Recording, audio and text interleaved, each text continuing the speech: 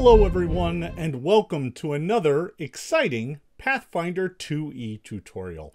I am Jason Bulmahn. I'm the creator of the Pathfinder role-playing game and the director of game design at Paizo.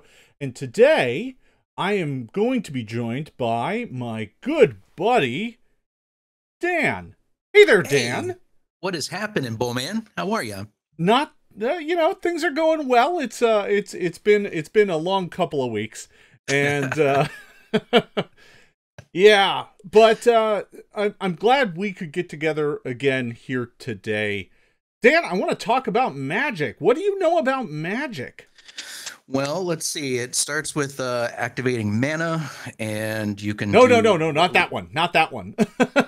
Oh, then nothing. Then apparently nothing, because I'm a lifelong rogue, man. And here's the thing: we had a conversation last week about this, and I was like, "Yeah, I'm actually playing a spellcaster now." And you're like, "Oh, what are you playing?" I'm like, "A thaumaturge." You're like, That's not a same. spellcaster." So I know nothing. Well, nothing at all. So what you've clued in on is in fact a very large part of Pathfinder 2e, and it takes a lot of different expressions. So you're playing a thaumaturge, which isn't what we would call a spellcaster, but there are a lot of classes in Pathfinder that dabble in magic in various ways, shapes, and forms. And the thaumaturge is one of those. But, you can get spells as a ranger, right? Champions get spells. But when we're talking about a spellcaster, we're really talking about somebody who gets a lot of spells. And for those, that is an extra step of character creation. There is kind of an extra bit of complication that folks need to learn, and it gives you a lot of extra choices you can make to kind of customize your character. Now, one of the things we're not going to go over here in today's tutorial is we're not going to go through all of the in-depth character creation steps again. We did that video. If you're interested in watching that video, I'm going to go ahead and throw a link right up here so that you can go and catch our previous character generation video.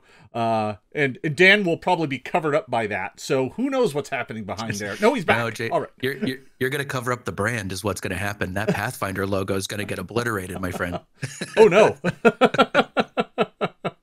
So, before we dive into talking about how to build a character, I think the first thing we're going to want to do, honestly, is just kind of talk about how spells work in Pathfinder 2e. I think that's a good place to start, because once you know that, then you'll come to realize that the character choices actually aren't all that complicated at all.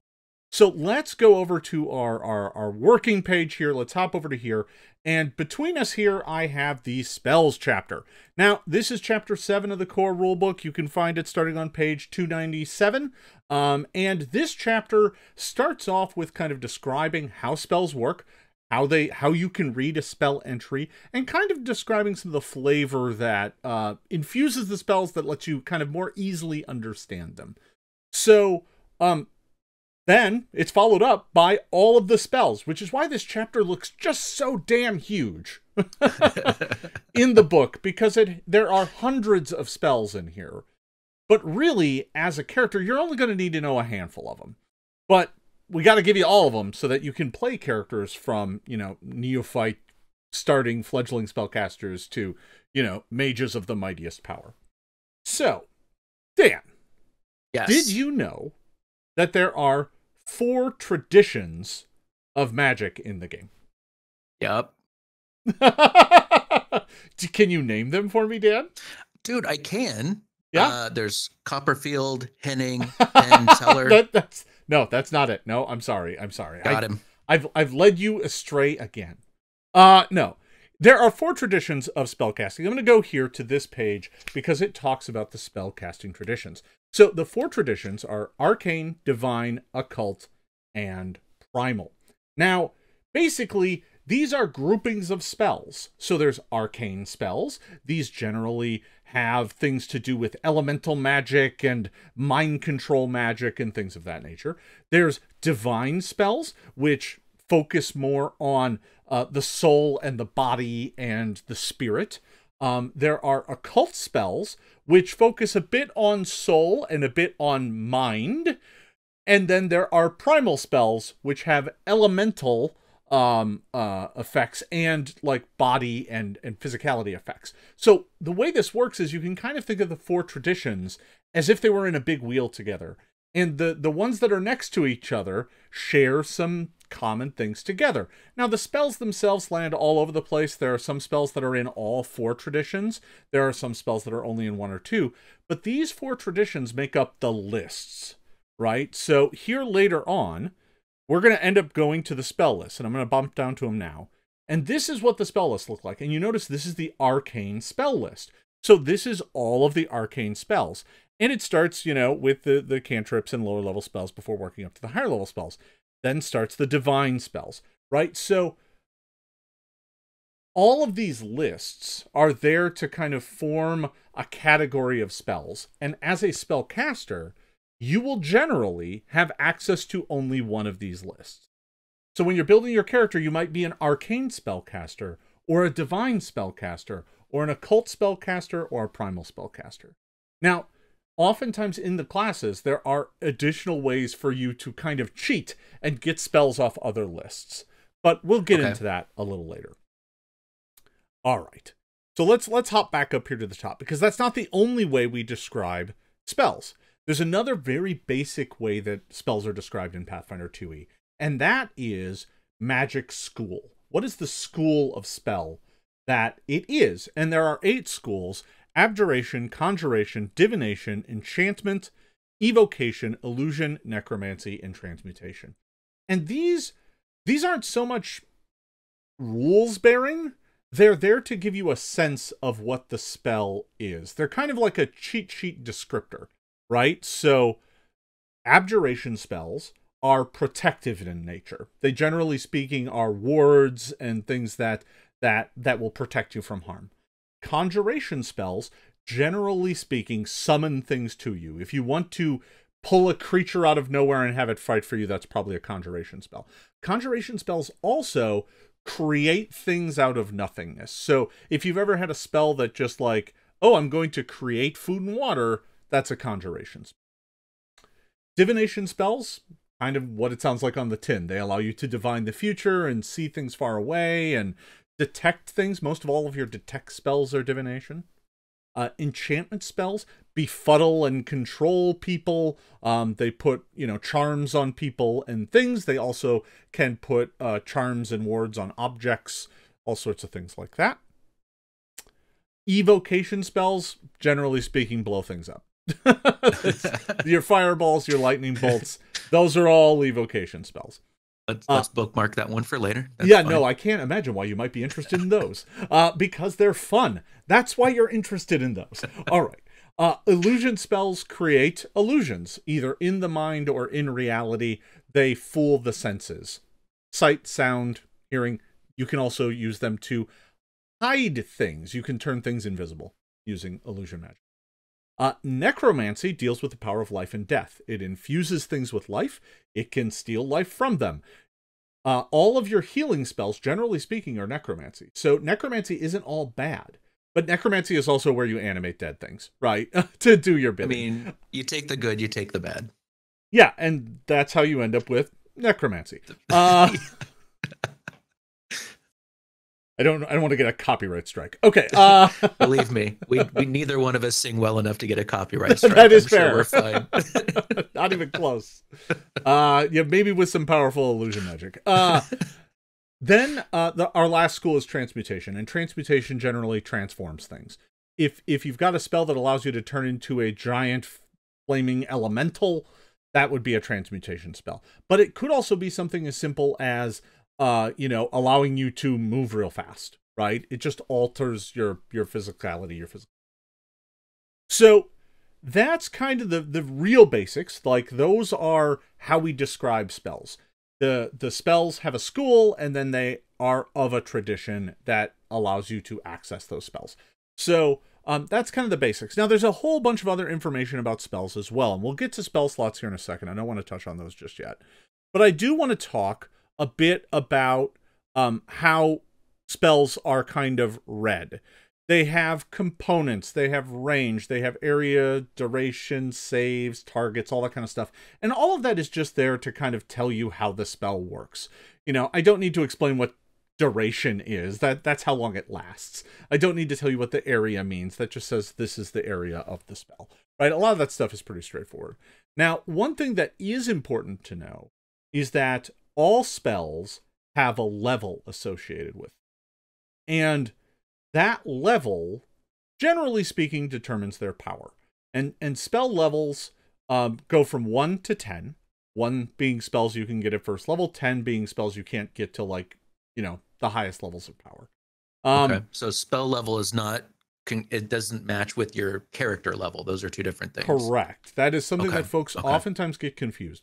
Spell level goes from 1 to 10, and as a spellcaster, you usually get access to a new level of spells every other level. So you don't get 3rd level spells until you are a 5th level character. Okay. All right. So one thing that is important to note, and I'm gonna bounce down to some spell descriptions here. Excuse me for going real fast. Some spells have heightened entries. So, for example, the spell that we're looking at here is Animal Form. Now, this is a transmutation spell, allows you to turn into an animal. Pretty cool. And you can get this as a 2nd level spell. But it has higher level versions as well. It can be heightened to 3rd, 4th, or 5th. If you cast it as that higher level spell, it has a greater effect. So you're going to want to look out for that. But, here today, we're probably just going to make a 1st level character, so we're not going to have to worry about that. But sometimes when you're making choices about what spells to get, knowing how they heighten later on is really important. And some spells heighten automatically. Okay, I was just going to say, and heighten is something you have to activate, or does it happen automatically? So there's a bit of a distinction there that's going to be worth going over. You've picked up on something that's really important. And that Big thing brain. is what type of spell it is. Okay.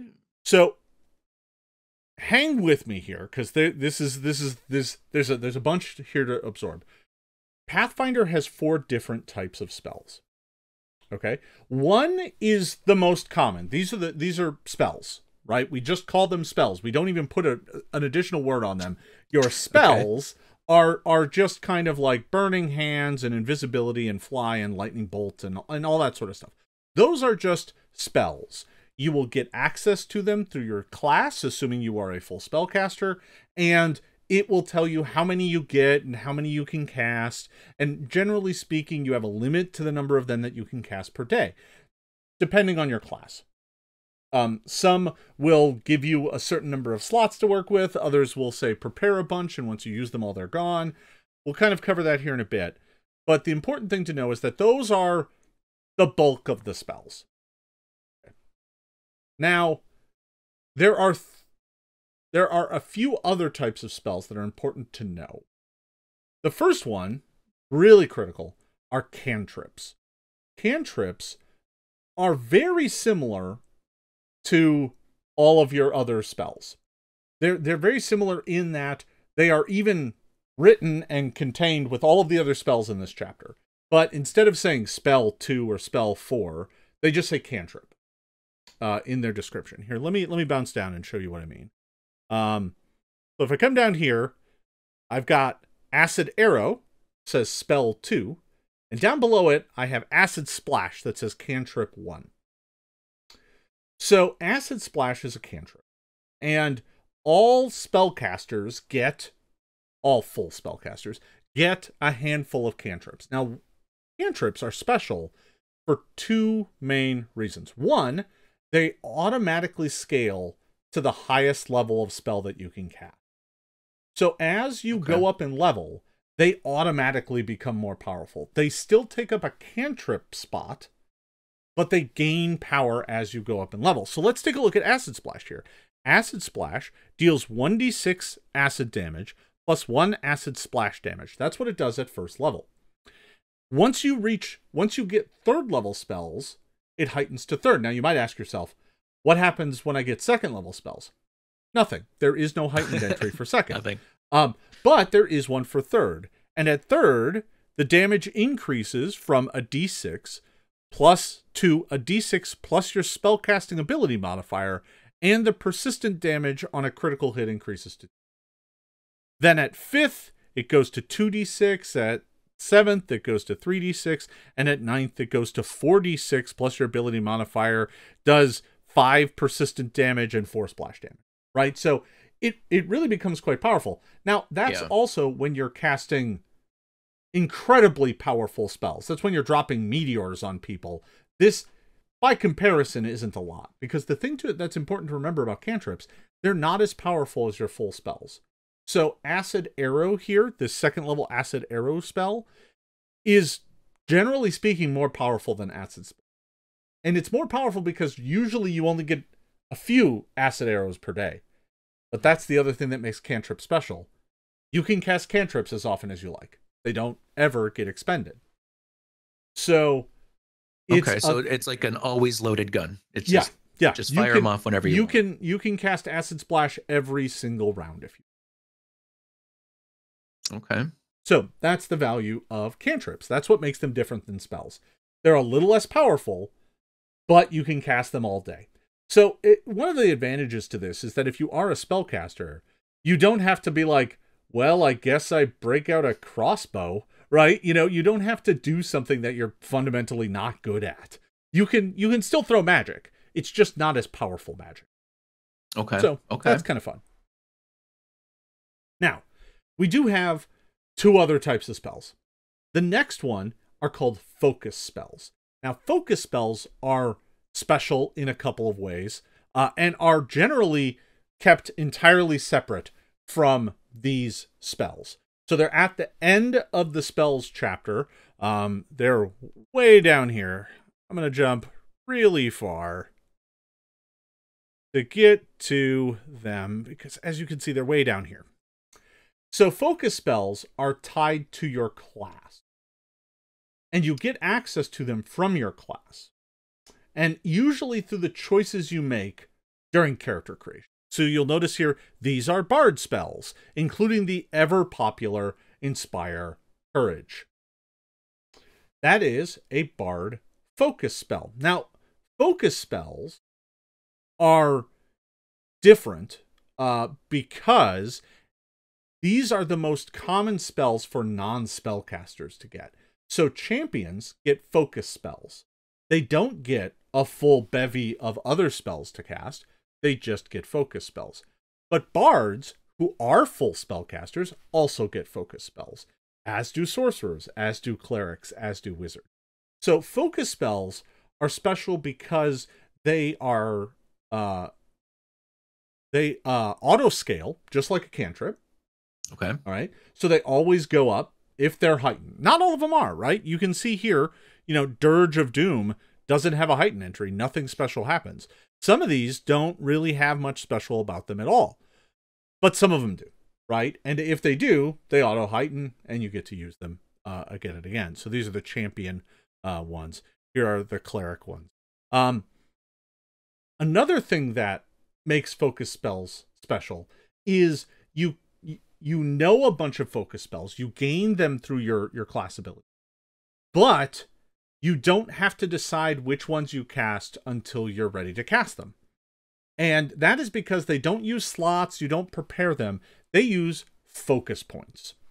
So whenever you gain focus spells, generally speaking, you'll get a pool of 1 focus point. Now, you might be saying to yourself, why is that any different than a spell slot? Why would you give me just a separate pool? Well, the difference is that during the day, you can get your focus point back. Oh, okay. So it's not quite as flexible as a cantrip. You can't just cast your focus spell over and over and over again. But every time you are out of combat, you can spend 10 minutes taking a special activity called refocusing. And when you refocus, you basically do something important to your class. So if you are a bard, you might go and work on a composition that you're writing.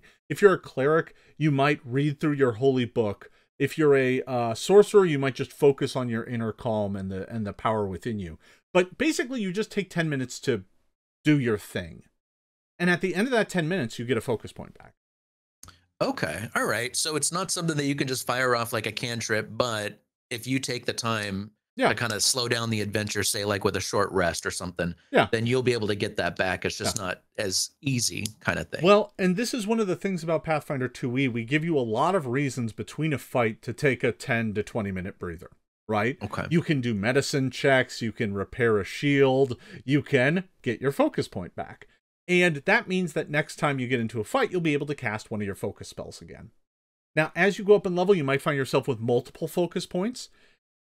There is a trick to this. If you end up with like 3 focus points, if you use one after a fight, you can refocus, but you can't refocus, and go back up to full.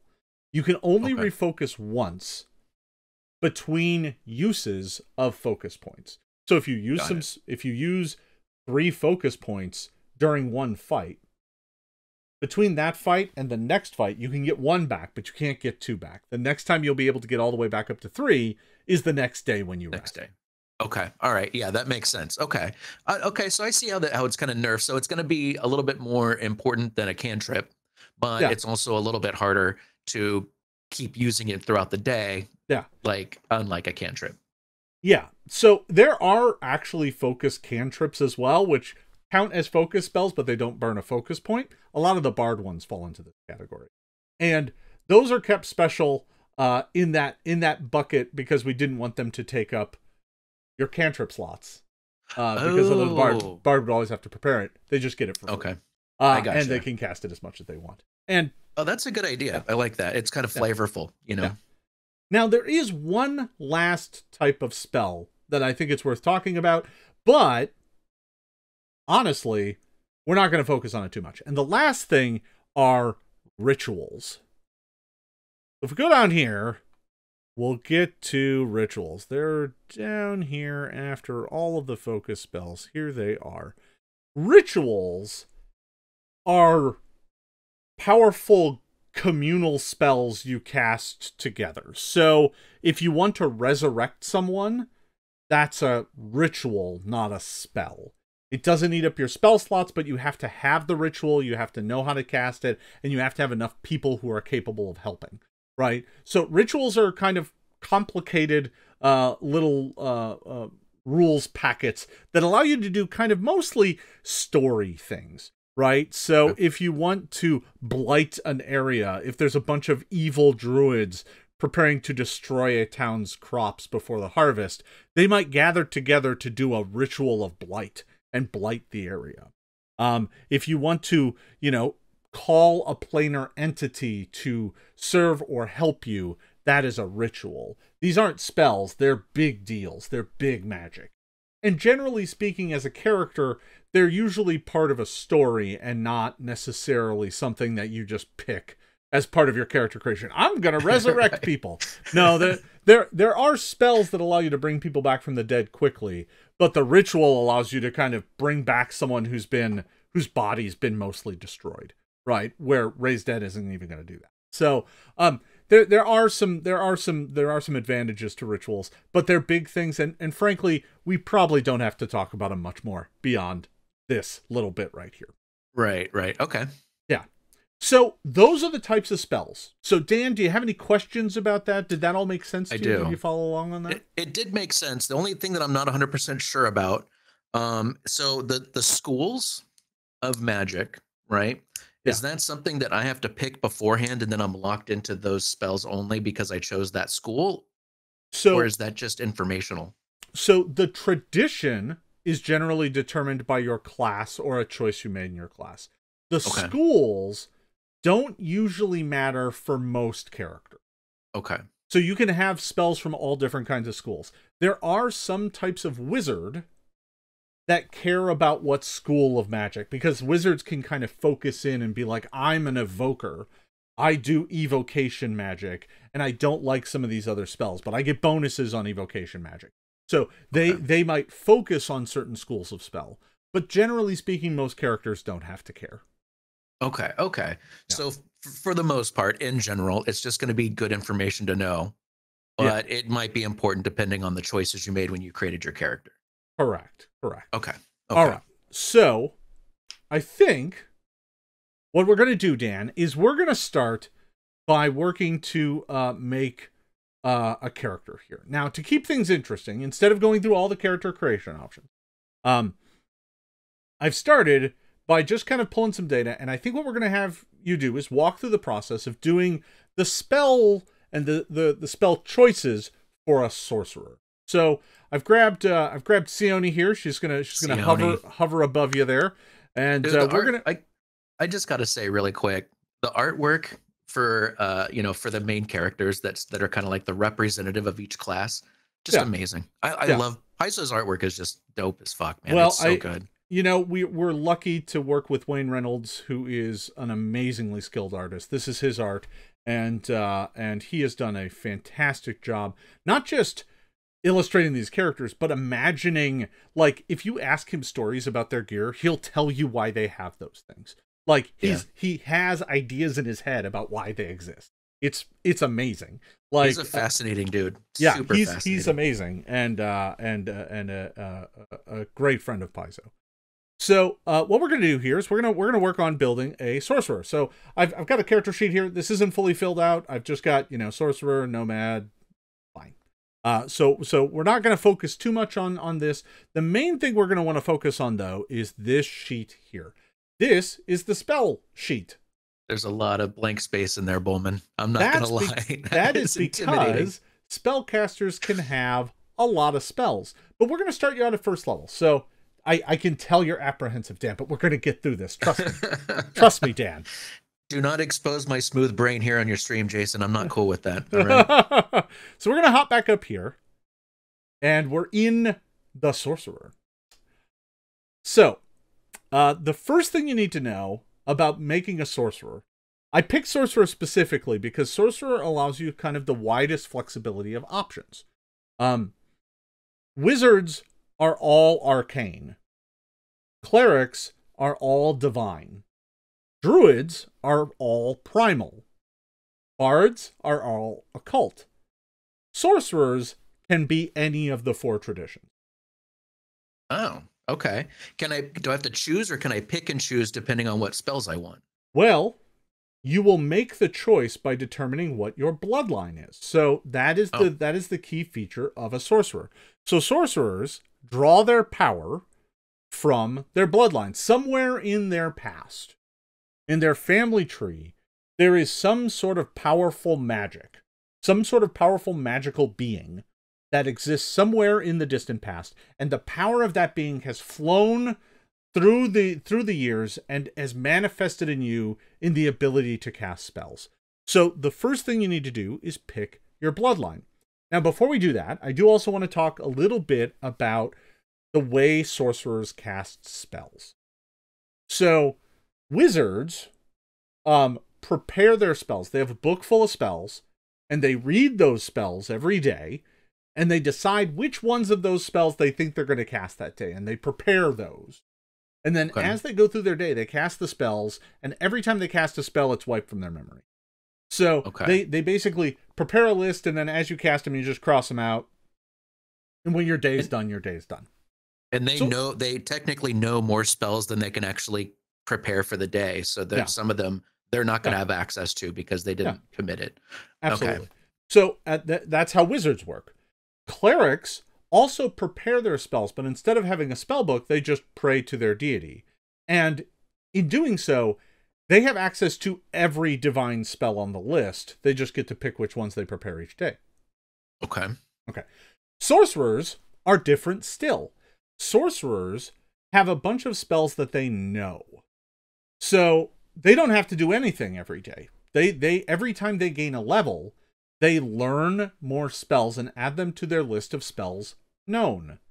And then they can spontaneously decide which spells to cast. So they have a certain number of slots of each level per day. So if we look here at the spellcasting chart, the number of spells you know and the number of slots you have are the same.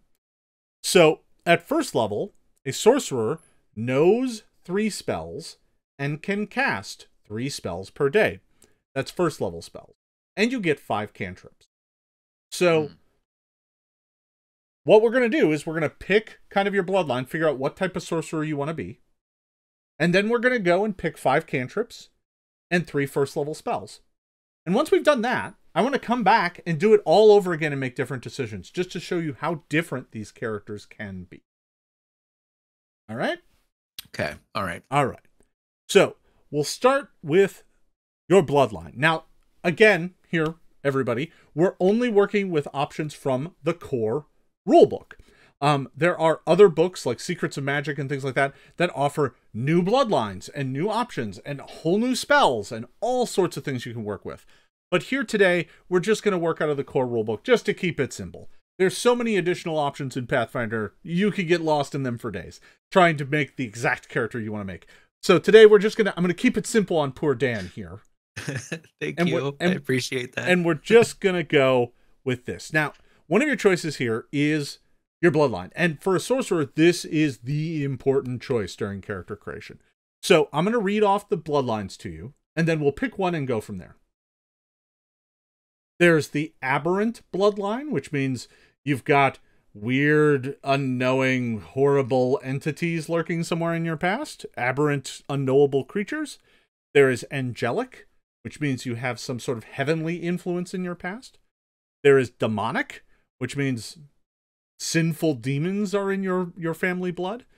There is diabolic, which means infernal powers fuel your magic. There is draconic. That means you have a dragon somewhere in the family tree.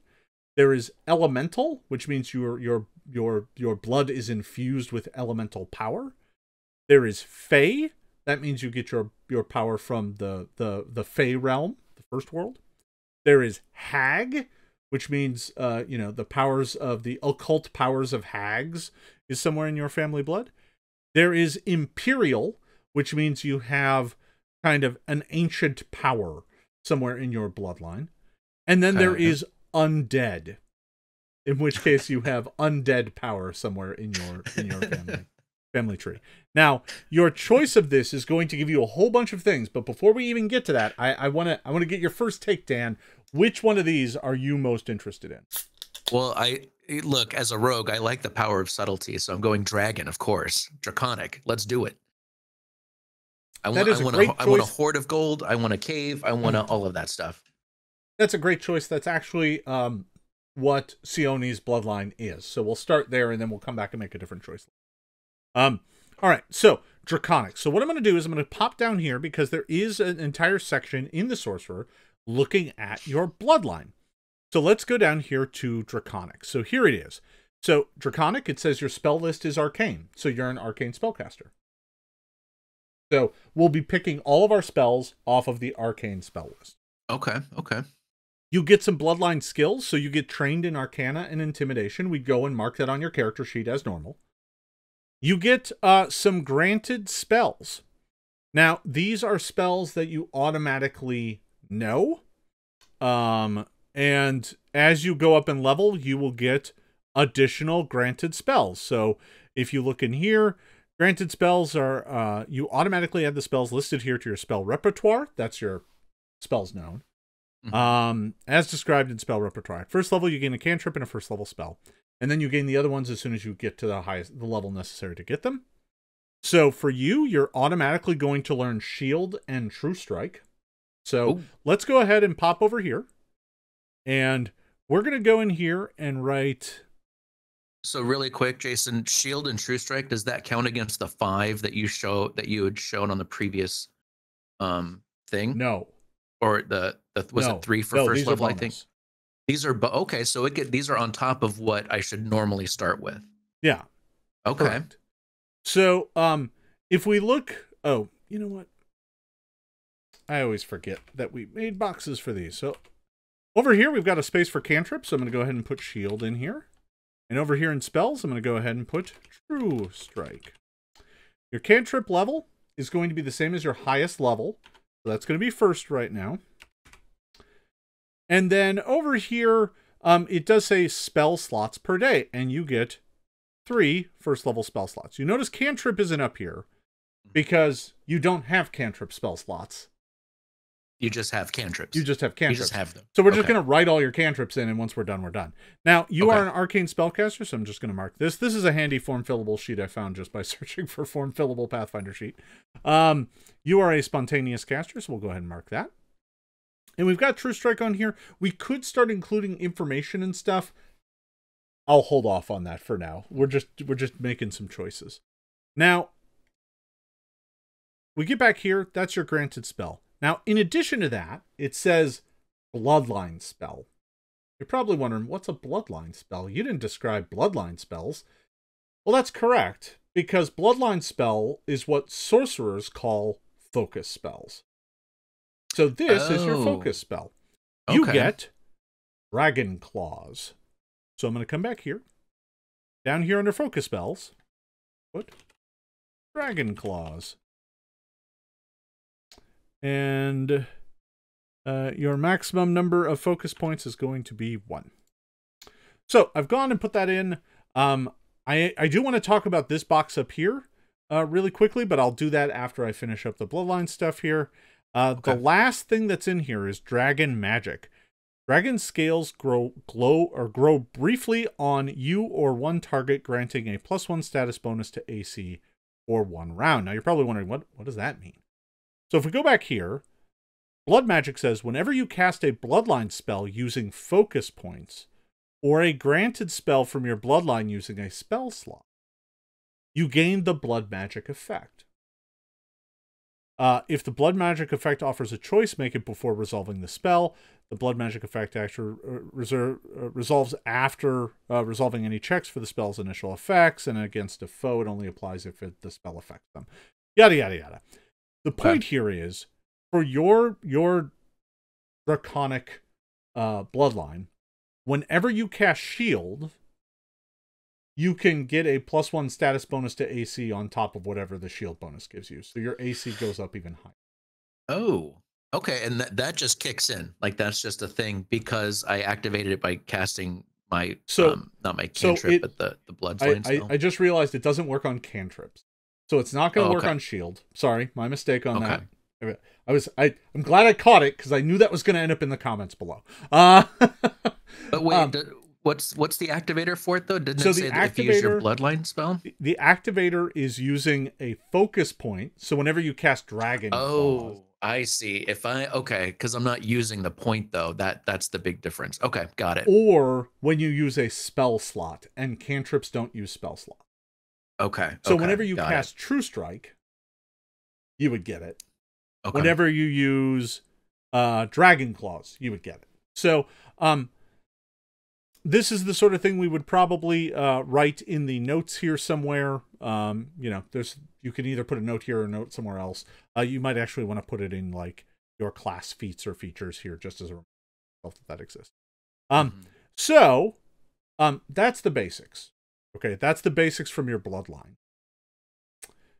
So let's go back here and talk a little bit about one of your proficiency things. So there's a proficiency thing in here in spells. Now, when you're building a rogue, you don't see proficiency spells because rogues aren't proficient in any spells. However, as a sorcerer, you are trained in spell attack rolls of your tradition, and you're trained in spell DCs. So just like everything else, this is a standard kind of proficiency. So if we go back to the character sheet, and we're going to go ahead and choose your spellcasting ability score here, which is Charisma. And then we're going to mark both these trained. And there you go. That's it. That's all we needed to do. This does the math for you automatically. Your spell DC is 16. Your spell attack roll is +6. What does that mean? Well, that means if you cast Burning Hands, the DC for the enemies to save and take less damage is 16. If you instead cast a ray spell that fires a freezing ray at someone, and you have to make an attack roll, you would roll a d20 and add 6. That's it. That's just how that works. And as you go up in level, those are going to go up. And it applies to everything. It's not based off the spell level or anything like that. Whenever anybody has to save against one of your spells, it's a 16. And it's based off of charisma. That's the stat that helps raise that. Okay. Yeah, that's described in the sorcerer. Key ability. It will say right key ability. Yep, there it is. Okay, got it. So that's kind of how all of that works. Now, we also have to pick some spells for you. So, Dan, you're playing a draconic sorcerer. What type of dragon you thinking? Oh, well, I have to figure out what type of dragon, not just that I have a dragon. You don't have to, Dan. But this is one of the things in Pathfinder 2, right? You can decide, more bits of your story. So you could say, oh, it was a powerful red dragon that I'm descended from. And as a result, all of my magic is kind of fire tinged. Okay. The reason I'm asking this is so that when we're picking spells, we can pick spells that kind of fit your flavor. Okay. Yeah, I like that. Let's go, you know what? Let's go like a green, like green. Is that acid? Green is acid, yeah. Let's do that. Let's go acid. Okay. So we will say that you had a green dragon somewhere in your past, and as a result, acid flows through your veins and can bubble up and boil and scorch your foes. So we need to go and pick spells. So you get 5 cantrips, 3 first level spells. And if we go here, we go to spell repertoire. Okay, so these lists, these numbers do actually include the ones from your bloodline. Okay. So you're going to get to pick 4 cantrips and 2 first level spells. Okay. So they're not bonus spells. Yeah, I just had to double check that. I was like, isn't that right? No, wait. I think yeah. Listen, even when you make the game, sometimes you got to check the rules. We'll fix it in post. Yeah, no, it's fine. It's fine. If I got called out every time I messed up a rule during a live play, boy, we would never get anywhere. Okay.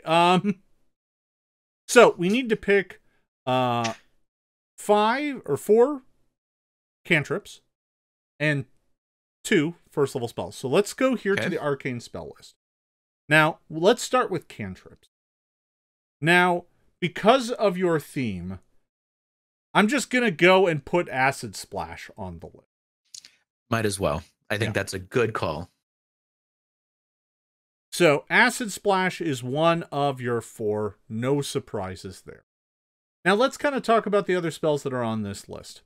We've got Chill Touch that hurts undead, Dancing Lights that makes kind of floating lights all over the place, Daze, which allows you to befuddle someone's mind, Detect Magic, which allows you to detect magic, Electric Arc, which allows you to zap 2 creatures with a bolt of electricity between the 2 of them. I know you're pointing at me because everybody knows that spell who's played Pathfinder 2e, and they're like, yeah, that's a good spell. You should take it. It's not bad. I'm just going to say that. everybody likes Electric Arc.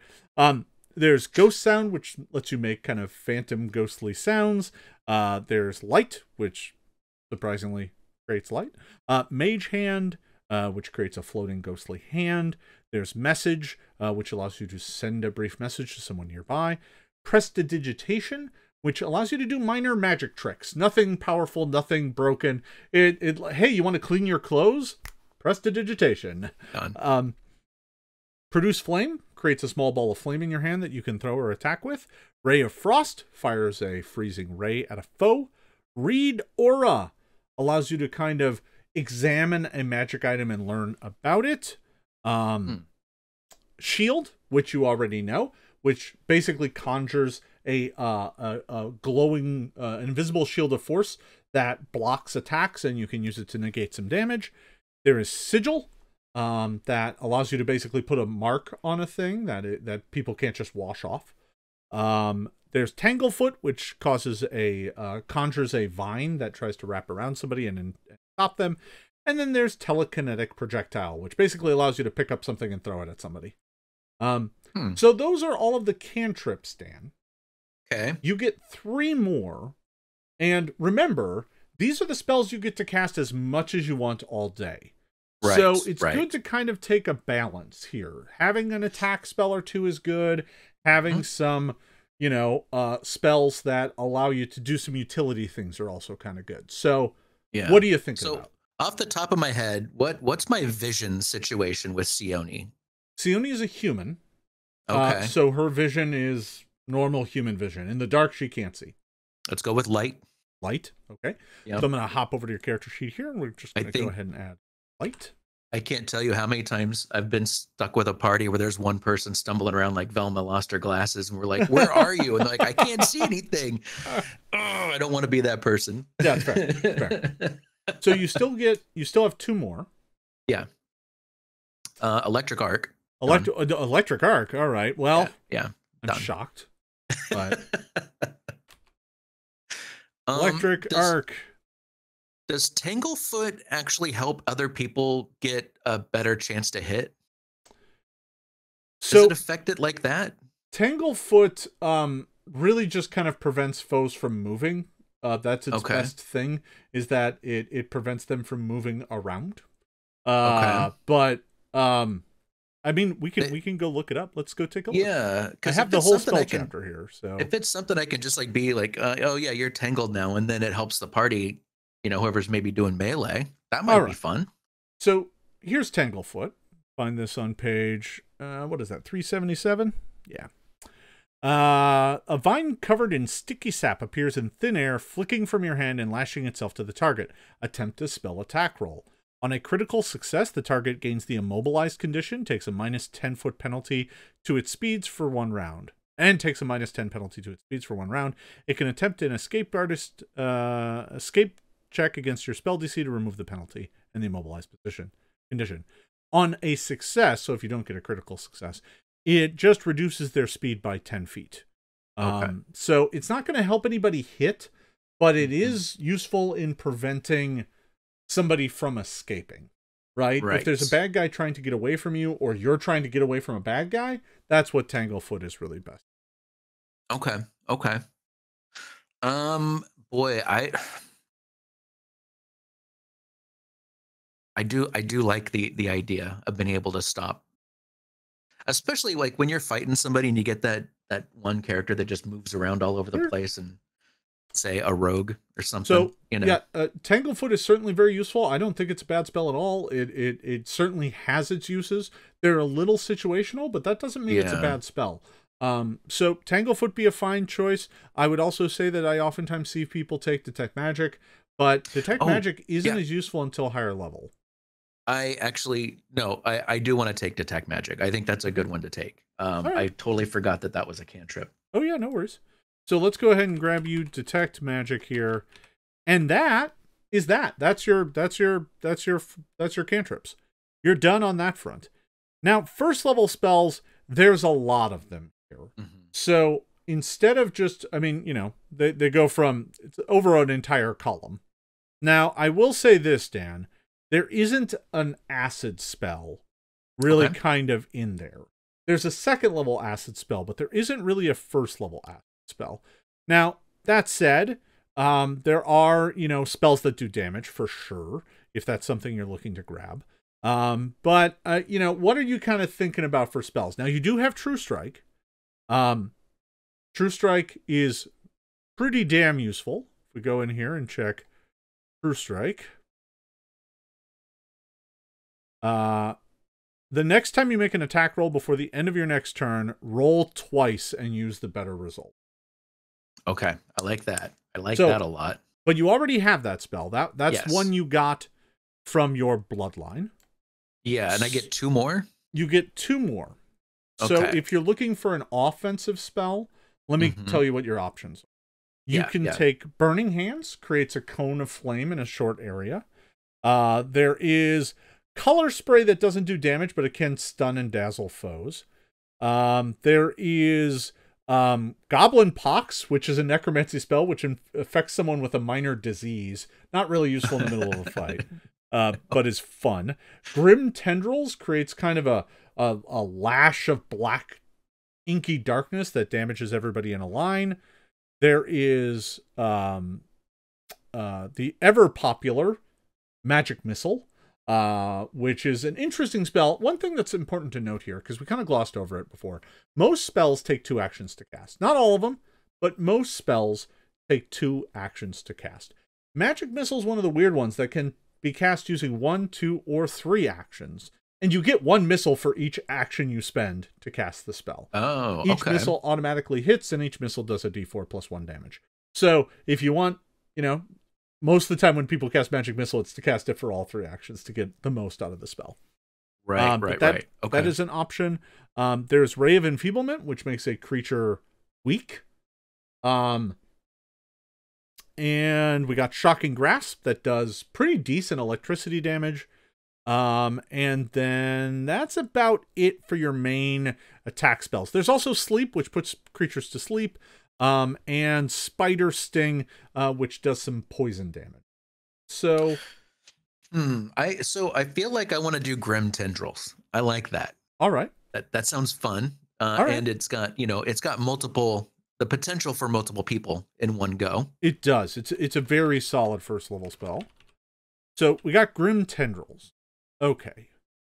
Now you got True Strike, you got Grim Tendrils. Now I feel like usually my advice to people making first level characters is get an offensive option or 2, and then get something that frankly sounds fun or useful to you. Having 3 attack spells might give you the right tool in some situations, but more often than not, you're going to be like, well, this is the best of those 3, so I'm just going to do that. All things being equal, I'm just going to do that. Right? So let's talk about some of the other utility spells that are floating around here. There's Air Bubble, which allows you to create a bubble of air around someone so they can breathe, like underwater. There's Alarm, that just creates a kind of magical alarm in an area. Ant Haul, which lets people carry more. Charm, which allows you to charm a person and get them to be your friend. Command, which is, this is also, some of these fall into the realm of like, you could find an offensive use for this. Like Command is like, hey, you flee, right? But, can also be used in other situations as well. Great Water, not too useful for a first level character. Fear, I guess we skipped Fear. Fear makes creatures run away. Featherfall, which prevents falling damage. Fleet Step, which makes you fast. Floating Disc, which lets you carry stuff. Grease, which just makes things slippery. Gust of Wind, which allows you to blow things around. Hydraulic Push, which is actually an attack spell that allows you to kind of do a blast of water against one character. Illusory Disguise, which allows you to change your appearance. Illusory Object, which allows you to create a fake object. Oh, okay. Item Facade, which allows you to disguise an item to make it look shoddy or nice. Lock, which locks a door. Jump, which allows you to jump real far. Mage Armor, which protects you. It's a protective spell that gives you a bonus, gives you magical armor that you can wear, because as a sorcerer, you can't wear armor. Right. Not really. Right. You're not trained in it. So would that stack with something like Shield? Yes. So I could put them both together? Yeah, absolutely. So I'm thinking now, maybe I'll take your advice. My first thought was Featherfall, just because like that sounds like it would be something fun to do. Featherfall is not a bad spell. It is a spell that doesn't like it's a spell that when it's useful, it's really useful, but in all other situations, you're like, it's just it's just me, right? It's not like could I? No, you can save other people with it as well. Oh, okay. All right. Well, there's that. But I do like the idea of armor. I think that might be good. There's nothing wrong with taking Mage Armor. Just looking down the list here, some of the other things that might be worth considering. There is Summon Animal or Summon Construct that allows you to get a minor servant to help you or fight for you. Those are kind of useful or can be useful. There's Pest Form that allows you to transform into like a mouse and go stealth around a place like as something tiny and unobtrusive. I think I'm going Mage Armor. It's hard to beat that one. Like that sounds like it's probably the best thing to do right now anyway. So I mean, honestly, if that's what you're feeling, then go with it, right? So yeah. So there we go. That's Mage Armor, and that's kind of it, Dan. You've built a sorcerer. Done. I know magic. I feel like Keanu Reeves all of a sudden. Yeah, that's right. Yeah. So here's the loadout you would have every day. You would be able to go on your adventures, and each day you could cast 3 first level spells. So you could cast True Strike, Grim Tendrils, or Mage Armor. Any combination of those, you can cast 3 per day, right? Okay. So that's what you get. In addition to that, you can use Dragon Claws. Now, we didn't actually look at Dragon Claws, but you know what? Let's go take a peek at what Dragon Claws. Oh, I forgot about Dragon Claws. Yeah. I'm going to come down here. Need to find the sorcerer spells. Here they are. So, Dragon Claws is right here. It's on page 403. Vicious claws grow from your fingers. They are finesse unarmed attacks that deal 1d4 slashing damage and 1d6 extra damage of a type determined by your dragon bloodline. You picked green, so they are going to do poison damage. Oh, nice. Oh, you know what? I was assuming acid because you went green. Yeah. But green is actually poison damage. I forgot that was redefined. So, oh. Still works. I'm okay with the poison. Still good. Yeah. Your scales from blood magic glow with a faint energy, giving you a resistance 5 to the same energy type. So you would get poison resistance for 5 while this spell was up as well. So if you got poisoned, activating Dragon Claws would mean you would take 5 less damage from poison for 1 minute. That's not bad. Some of the most frustrating encounters I've had is when you'd get poisoned or some kind of thing. Like poison is not great when it happens. It occurs to me that if you did want to stick with the acid, you could always change to Black Dragon instead of green, which would allow you to keep. I forgot we changed green to poison. Oh, but regardless, let's stick with it. I like poison. I still think we've made a fun build here. So one thing I do want to do here really briefly, instead of making all the decisions, I do want to hop all the way back. Okay. And let's pick a different bloodline here briefly and just see what that does. So instead of picking Draconic, what other bloodline sounds kind of interesting to you? Let's find one that is radically kind of different. I was going to do Undead.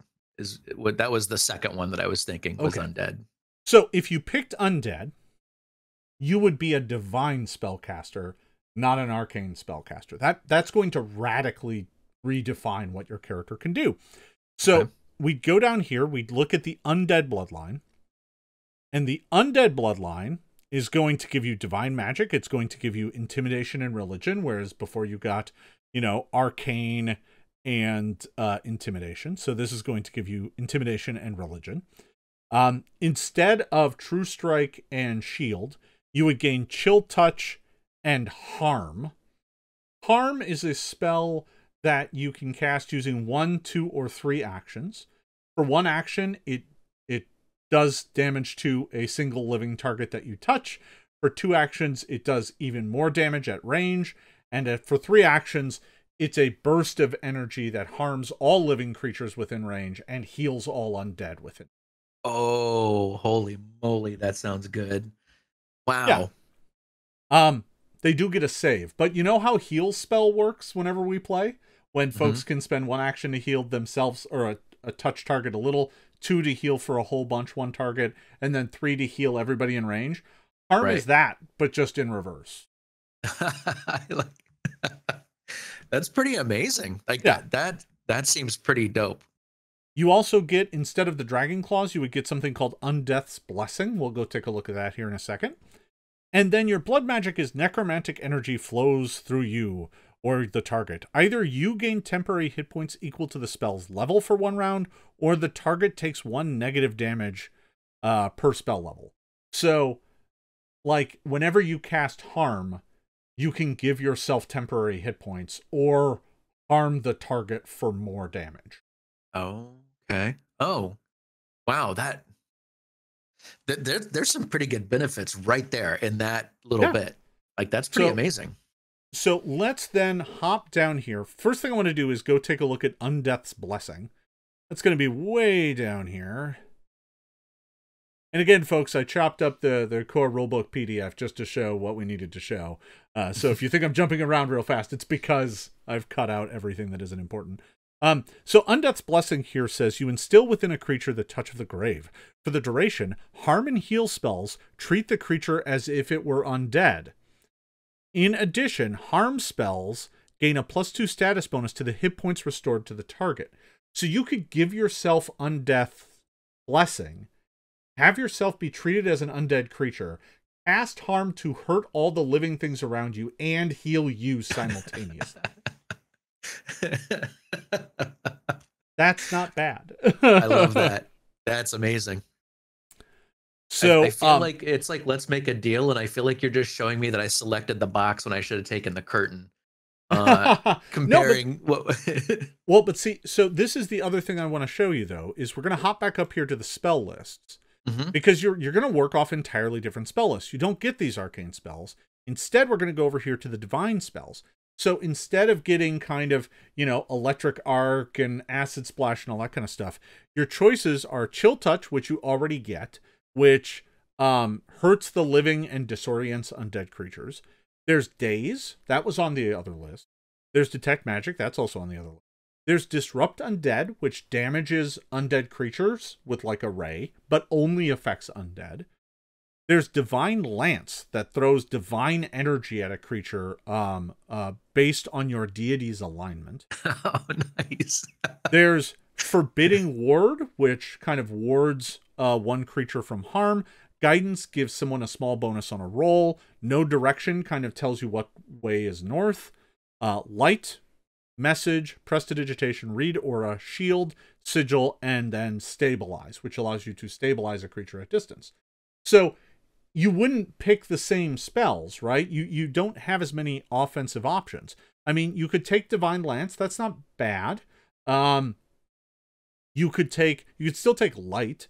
But you might have to take, if you wanted shield, you would have to select it. It is on this list, so you could take it.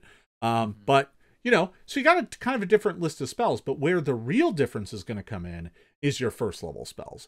Because cleric spells, or divine spells, are an entirely different kind of category of spells. There are a few spells that are on both lists, but not many. So Air Bubble and Alarm are there, but then you get things like Bane and Bless, which give everyone bonuses or penalties. You get Command, Create Water, Detect Alignment, so if you want to be able to detect alignment in the area, that's in there. Detect Poison. Disrupting Weapon, which allows your weapon to harm undead creatures. So your undead bloodline could manifest in, like, you're really good at hurting undead as well. You can control them, you can heal them, and you can hurt them. So you could take like Disrupting Weapon and Disrupt Undead and kind of have an undead focus in your character. Now, Heal is still in here. So is Harm. So you could get Heal as well if you wanted to be able to heal living creatures. Magic Weapon is in here, which makes a weapon very powerful for a brief period of time. You can also get Sanctuary, which allows you to protect one creature. Creatures have to make a save if they want to attack that creature. All these sorts of options are available. Now, we're not going to go through and pick them all because we kind of already did that. But I wanted to show you how just that choice in the Sorcerer of what spell list you're working on, you now have a radically different character. Yeah. It is really, but it is cool though, because it is so flavorful. The second I chose what the bloodline is, everything just falls right in place. You know what I mean? So it's like, oh yeah, this is right in the lane. That makes sense, So yeah, well, and that choice allows you to kind of envision a story about this character, right? That's a big thing about Pathfinder 2 in general. But when it comes to picking out spells, some people view it as just kind of like, how can I get the most optimized best spell package? But spells are also a way you can express your character, right? They are, it's no different than being like, this is my fighter's favorite sword, right? This is my sorcerer's favorite spell is kind of their shtick. And, having a good concept for that is going to allow you to make a character that's kind of flavorful and evocative and what you want to be playing it. Yeah, absolutely. All right, well, Jason, we've got 2 characters now. Yeah. Right? Yeah, we just keep racking up character ideas here. Before you know it, we'll build the whole party, and then we'll get some volunteers in to take them over, and we'll go on a little adventure. Well, Dan, it does occur to me that we should probably sometime soon walk everybody through how combat works. And I can think of no better way to do that than to grab your poor, unfortunate goblin character and send him on an adventure. Yes, so, I agree. So maybe we'll do that here sometime soon. I would be down. I mean, I built I built the character. I want to see how it runs. You never know. Yeah. And I hope that this tutorial here today kind of gave you a better sense of how to play a spellcaster in Pathfinder, and that although it can be kind of intimidating to look at all those spells and try and figure out what you want to do, in fact, once you start making a couple choices, it all narrows down pretty quickly into just a handful of decisions that allow you to make kind of a flavorful, interesting spellcasting character. All right, everybody, that's about all we got here for today. I want to thank you all for watching. Make sure to, like and subscribe and do all the things so that the numbers here go up. That's important, or people tell me I'm not good at this. So, do the thing. And thank you all for watching, and we will see you next time.